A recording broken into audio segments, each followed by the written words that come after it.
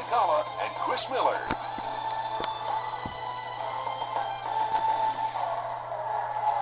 Save the best for last. It's rivalry week, and DVL hoops and teams close out the regular season. It doesn't get much better than Cat City versus Palm Springs.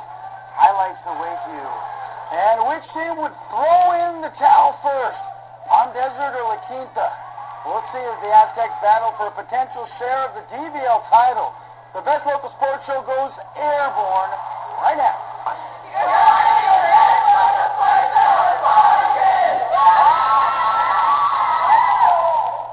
Thanks for joining us on this Thursday night shootout edition of the Best Local Sports Show. And today marks the end of the regular season when it comes to Desert Valley League hoops. I'm Paul Kaker. And I'm Chris Miller. We already know which teams are headed to the playoffs at this point, but there's some other things that need to be figured out, Paul. Definitely true. Like the DVL title for boys basketball. Turns out two teams may have to share it this season.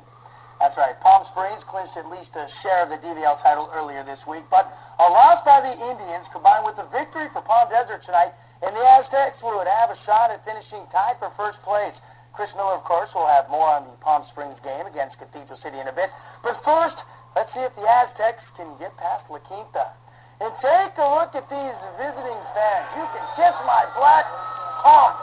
The Black Hawks of La Quinta, that is. But sadly for La Quinta, it'd be Black Hawk down because from the get-go, Palm Desert put on the pressure. First, John Kaker will hit Alex Anderson and the foul. Check out the crazy athletic ability once again, folks. That would make it 27-6 Palm Desert. And later, it'll be Anderson for the trifecta. You betcha. And then John Kaker again floating through the air for the tip-in. Check it out. The entire Palm Desert team was making it happen, Captain. Even this Palm Desert kid knew it might be time to throw in the towel for La Quinta.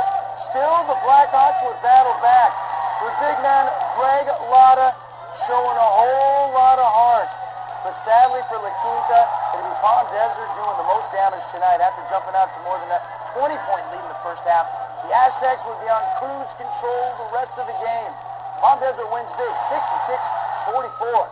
So Coach Brady and his bunch will go into the playoffs next week with loads of momentum. All right, now the